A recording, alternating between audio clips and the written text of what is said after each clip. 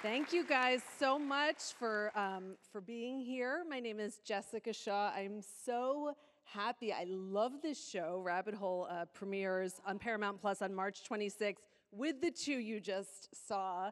And I'm so thrilled to be here with this wonderful panel. Kiefer Sutherland, who plays John Weir. Thank you. Maida Golding, who plays Haley. Enid Graham, Joe, and creator John Requa. Welcome. So, Kiefer, what was the pitch? What got you? What got you about this character? It was, in all fairness, it was pretty simple. John and Glenn we got on the phone together, and they said we really wanted to do something that was going to harken back to the '70s thrillers. And they were throwing out names like 3 Days of the Condor, The Parallax View, even The Game at one point, Marathon Man, All the President's Men. And these were all the films that I had grown up on. These were the films that one day I hoped as an actor I would be able to make a film like that. Mm-hmm. And so I got very excited, and the genre of the thriller hasn't really changed from the beginning of film.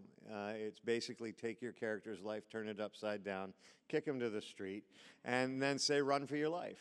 And so we discovered that part quite quickly, and then they started talking about this world that they wanted it to be in, which was very contemporary, which was using this technological revolution that we're going through as a backdrop, and how quickly your own personal information can be taken from you and then used against you.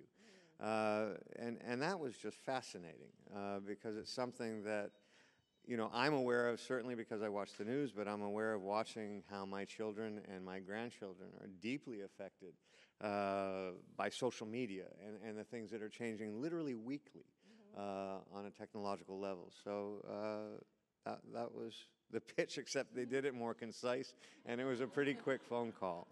Well, John, tell us. You mentioned 3 Days of the Condor, amazing movie, Marathon Man. I mean, all of these things as I was watching the show that I thought about as well, and I know that these '70s films were a huge influence. How did this world come to you? Actually, it started. We heard that Kiefer was looking for something. And then, and we share an agent, and we said, well, we've always wanted to go into this world. We love those movies, and we felt like they were being underserviced. That audiences love these movies. But they don't make the movies anymore because it's all tent poles and guys in tights. So we get that, and so but we're like, well, let's make that. But we said, what if you were doing a movie about deception, and your lead was Kiefer Sutherland, who everybody loves and trusts. You know what I mean? And so you could fuck with. Let's see, I said it happened already. Her kids are here. I said I won't use the F word. It already happened, but you can mess with people's minds. So because they trust him, they love him, they're with him, and so you can just pull the rug, and that's what this show is about: is pulling the rug. And those movies were about pulling the rug. Okay, what's everyone's favorite '70s thriller then? Well, I'm gonna kind of cop out here, but I actually mean it. Mine was actually a film that my father was in called Don't Look Now, directed by Nick Rogue. So, yeah. Good one. Not a cop out. Oops. Just say Don't Look Now. The same thing that Kiefer said. I'm going to go with Maida.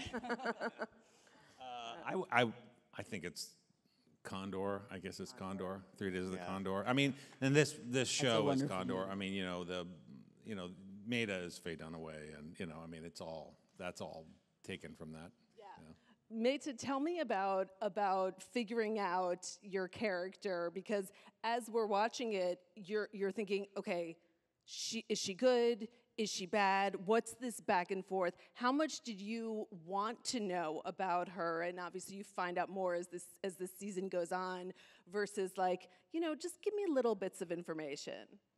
Well, that's what I liked about it, is that I didn't know, or that she was very complicated, that she's not all good and she's not all bad, or she's a human being. But in this genre, it is a twist and turn. And I had conversations. I mean, I remember when I first met John and Glenn, who's not here. I was like, "But wait a second. Is she a spy? What is she good? Is she bad?" And they were like, and we sort of had lots of conversations. And I don't want to give it away. Don't. But that was the challenge, and the beauty is that there were so many layers to this character. Enid, John has said that Joe is one of two kind of what you see is what you get characters on this show.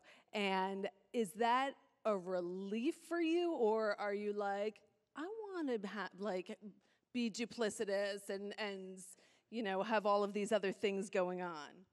Well, I don't know. As soon as I read the first episode and read Joe, the part of Joe, I was like, oh, I get it. I mean, I just love this lady.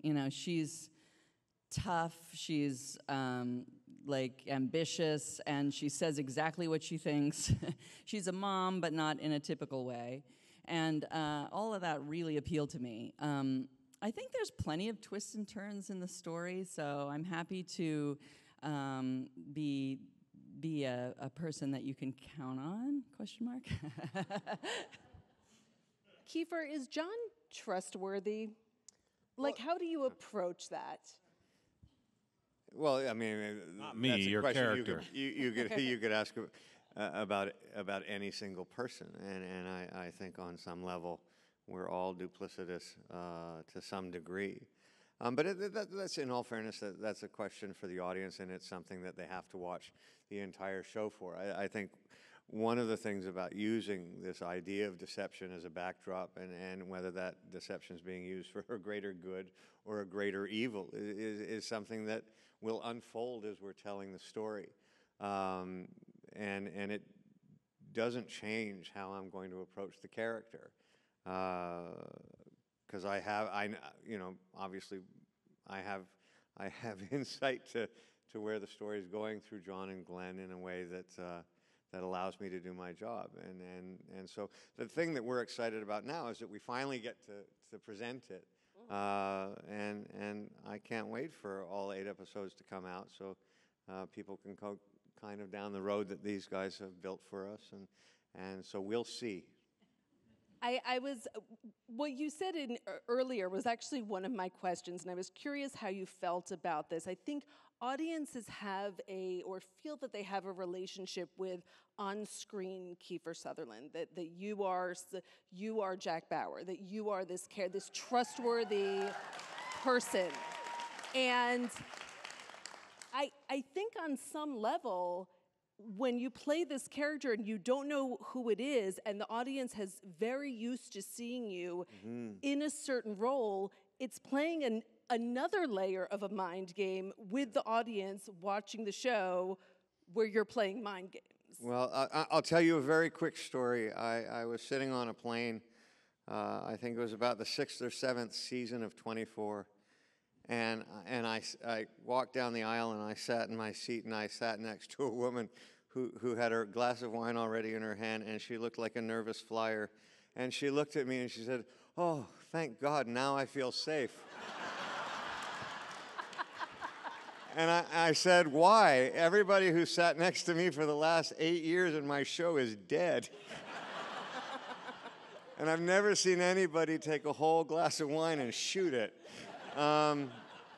So whatever people have put on me as a result of the character of Jack Bauer might not be fair, I guess, is what I'm getting to. And hopefully, in all fairness, I think the genres are very similar, and they are the same. But the characters are dynamically different. Jack Bauer is the guy who runs into a fight, and John Weir is the guy trying to figure out how to run away from one. The only time Jack Bauer ever smiled in 24 was when he killed Nina Myers. You know,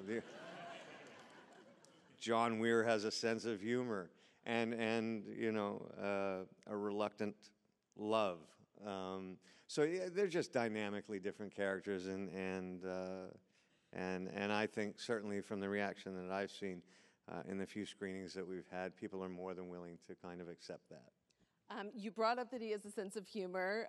Kiefer, you and Meta are so funny, especially I think in the second episode. They just play off each other Thank you. so well. The two of you are like really fun kind of comedic partners. Was that something that came naturally? Was that something that you wrote to? You were like, this guy's funny. He plays all these dramatic roles. Give him some humor. They did not write it to any kind of concept of knowing me at all. These are two of the greatest comedic writers. I mean, Bad Santa, in all fairness, is one of my favorite screenplays of the last 25 years. They wrote stuff that was so delicately funny too and actually, I mean, no one's knocked down my door to do a comedy, and let's just be honest about that. And Maida has such beautiful comedic timing. And the first thing that she kind of taught me was that you don't really want to lean into these jokes because they're really delicate. And so, yeah, I was nervous, but you couldn't have asked for a better dance partner. And these guys just wrote such beautiful dialogue. I told him to say all that.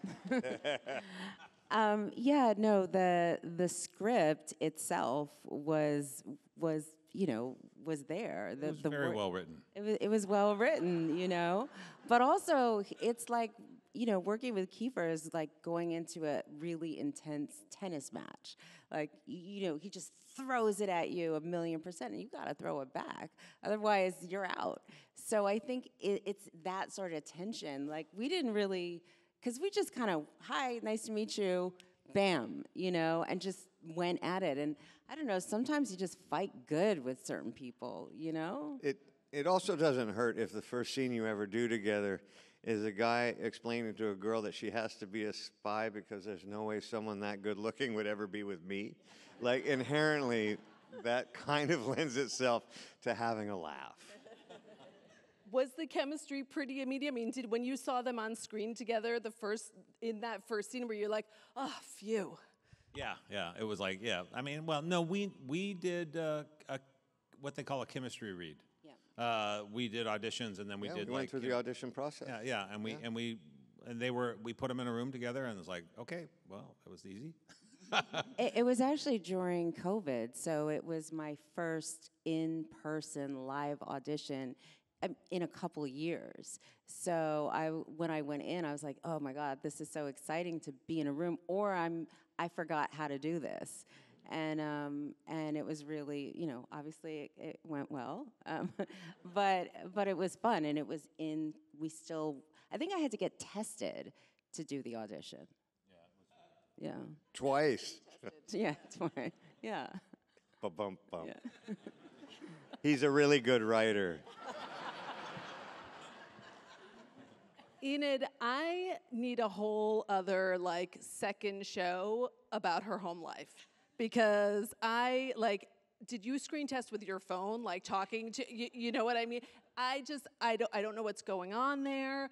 I relate to it. Are we going to learn more about that?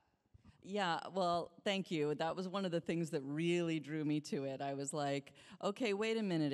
It's take your daughter to work week, but you're an FBI agent, and your daughter has to go with you on scouting missions. She's in the car while you break into someone's home. I love it. And I'm also a mom, and my kids are out there somewhere watching us. Hello, kiddos. But I totally related to that, and I just loved that it was this working mother who was passionate about her job and passionate about her home life. And I don't know, I guess it reminded me of me a little bit. And so I love that John and Glenn put that on the screen. Yeah, are you going to learn more? I guess you just have to watch and see, but thank you for the question. John, you and Glenn are you guys love a reveal, and you like sort of pulling the rug out. Like I think about, the This Is Us pilot or Crazy Stupid Love, one of my favorites. And I love that Kiefer's like, Bad Santa, and I'm like, Crazy Stupid Love. But how do you balance that with, we're gonna have people that are like maybe not what they seem, not, and then versus we need to have some element of trust that the audience can count on. Well, I think audiences want to feel like they're in someone's hands. They want to feel like they're on a journey and they're in the hands of a storyteller that they're comfortable with. There are filmmakers out there, and we all know them, who when you watch their movie, you're like, I don't know what the F they're gonna do. Who knows? It's like there's a volatility there, but that's not what we aim to do. We want people to say, like, we're gonna lie to you, okay? we're gonna lie to you, but it's gonna be a great lie because we're trying to deceive you. We're trying to pull your perception and your preconceived notions of where story and characters are going, and then we're gonna try to reverse you. And that's gonna be fun, and that's gonna be delicious. And it's not going to be dishonest. It's not going to be deception. It's going to be fun. It's going to be a full meal. That's what from the very beginning of our career. That's what we always wanted to do. I mean, let's just talk about the last scene of episode 2 and the when we see Charles dance. And what was that like filming that scene? Because that was, I feel like I've seen every TV show on the planet, and I was like, oh. Okay, it got me. Those are the scenes for me that are the scariest to shoot because when you read them on the page, they have the same effect. You think, oh my gosh, that's really clever and that's frightening, and then you imagine Charlie Dance doing it, and you times all of that by 10. So I remember that was the first scene that I would constantly go back to John and Glenn as directors and just say, was that right? Did it work? Did it work? And they're like, yeah, no, it really worked. Do it again. And because there's no worse feeling than kind of knowing a moment's potential and not hitting it. It's always exciting, kind of creating a moment when you didn't expect it, but not fulfilling a possibility is really frightening. And they write so many possibilities that going to work actually in the morning is quite a fearful proposition, but they're so special about guiding you kind of to the finish line. But that was my experience with it. It's interesting because this show feels like it's coming out at such an interesting time in the world right now. Like people, there's a spectrum, and there's some people have a healthy distrust of corporations, and then some people are like QAnon, and I was curious how you feel this show kind of fits into that spectrum, and if being on this show as actors or writing it has moved you one way or the other, or has it made you think about this world?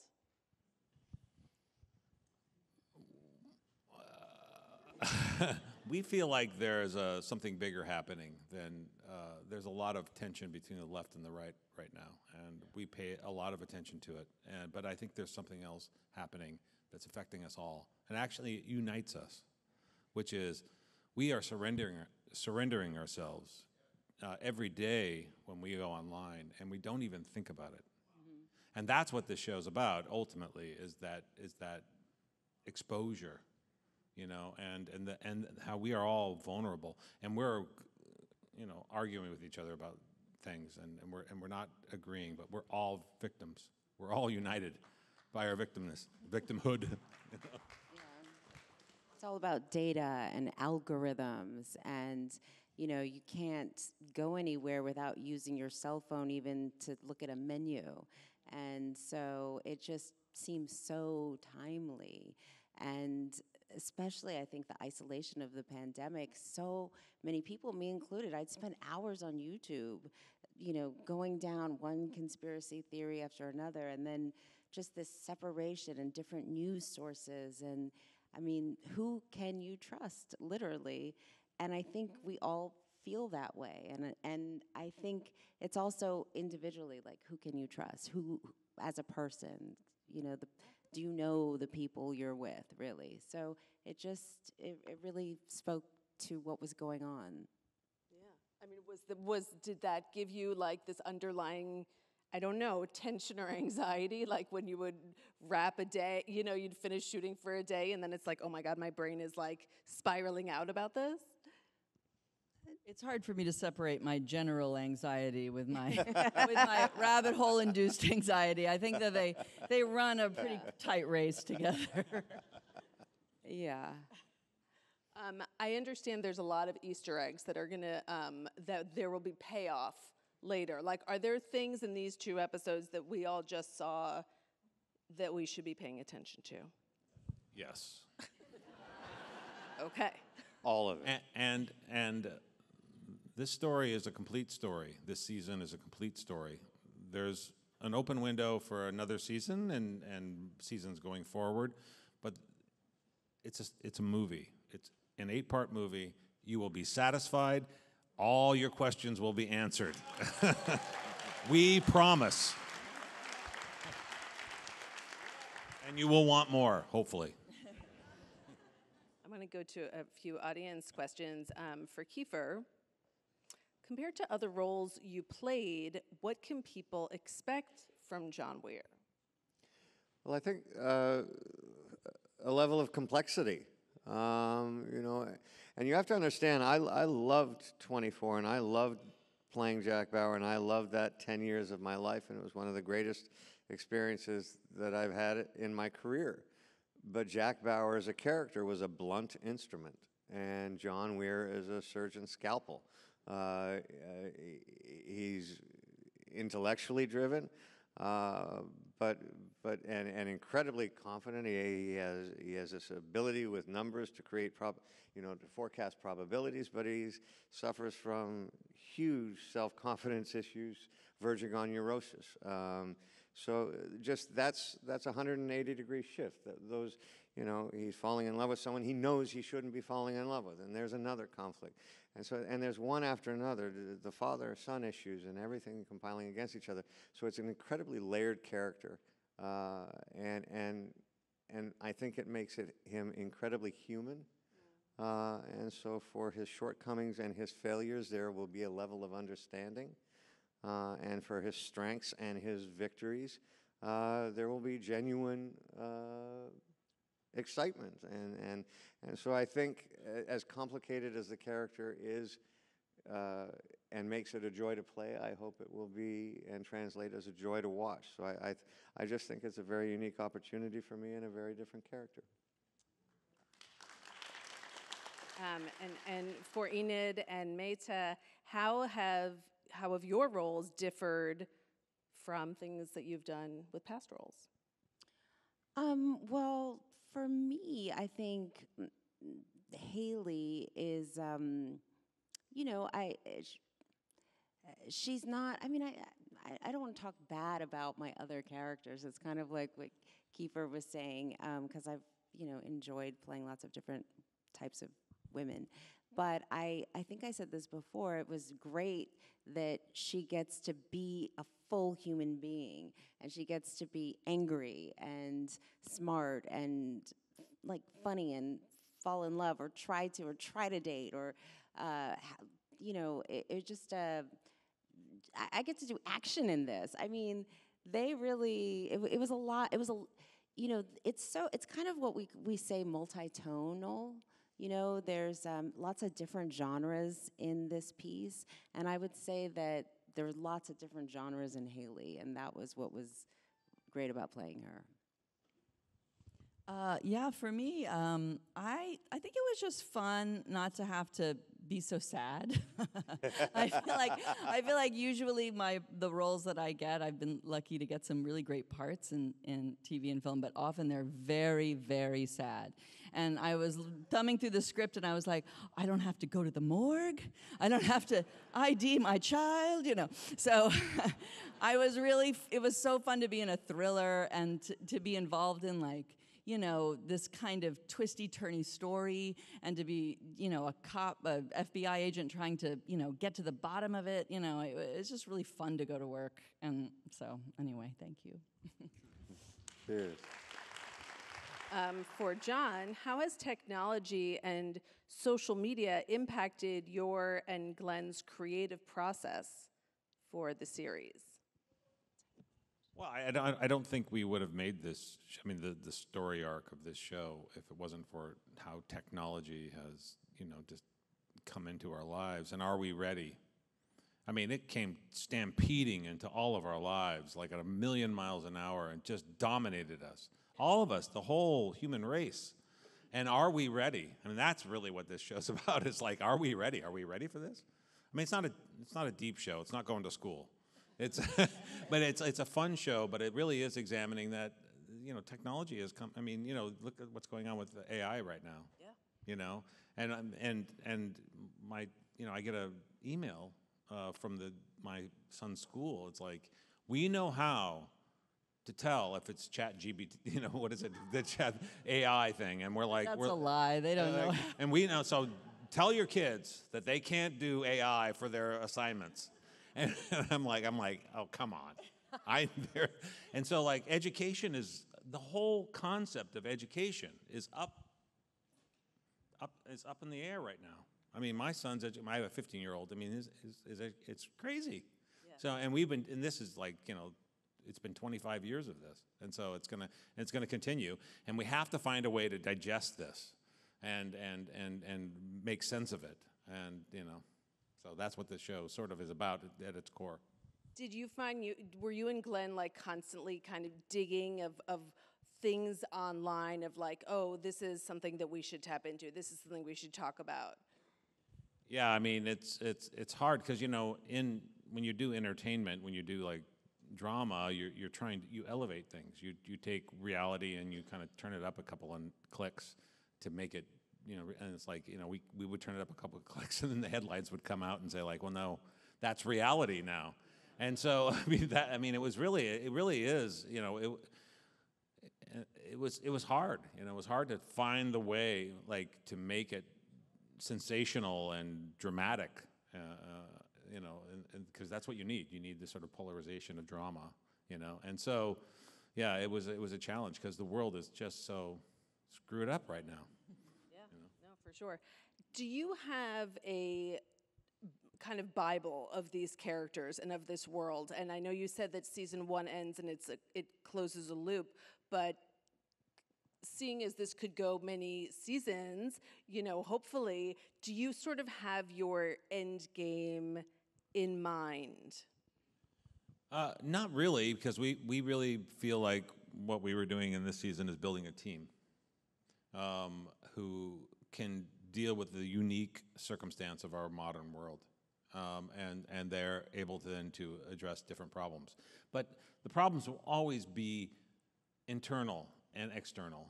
The whole thing about this show is that all of the external problems are also internal problems.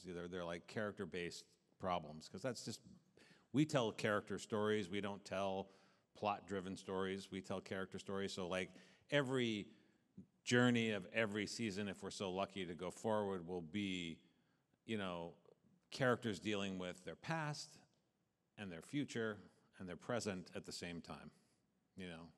That's just what we're interested in. Those are the stories we're interested in telling. For the three of you, how much did you want to know going into it? Were you like, tell me where I am this season? Or did you sort of like not having all of the information? For me, information is key. I'll take everything I can get. Yeah. I prefer information, but when I first got the scripts, I only got the first, I think we got the first 4, but I heard the voice of the character.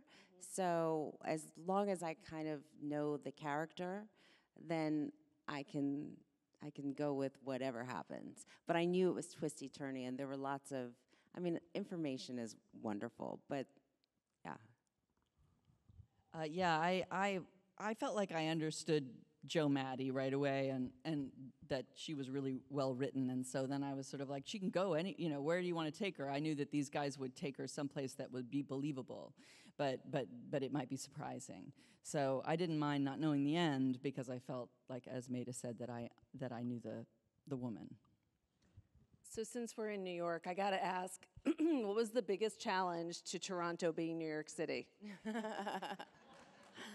The biggest challenge is that it was Toronto and not New York Kiefer, City. Kiefer, I got a better answer. The CN Tower. It's in every shot.